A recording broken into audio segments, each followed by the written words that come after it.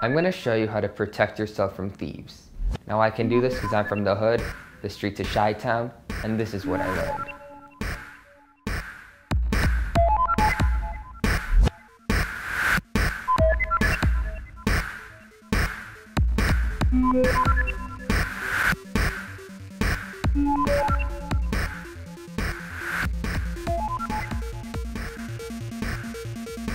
Can I show you guys how to protect yourself from thieves?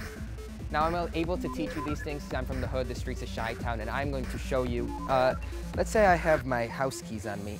Now I'm going to, let's say a thief's here too, but first can you undo the key from the ring? All right, perfect. I'll take the key back and make sure that ring's normal. It doesn't come apart, split open or anything. It's pretty solid. And I'll trade you, I'll take the ring and you take the key. Make sure the key is solid. It doesn't bend, it doesn't come open in the hole. It is solid. Now this is how you protect yourself from a thief. If I have two objects, do you know which of the two the thief would want? The key, you're right. So what you have to do is you have to confuse him. You have to take the key, squeeze it, and you can actually make it switch places with the ring. Did you see it happen? Here, I'll do it again. The key definitely goes here, the ring definitely goes here. Watch the ring. If you want to confuse him, you switch it for the key. And as you hand him the key, you switch it back for the ring.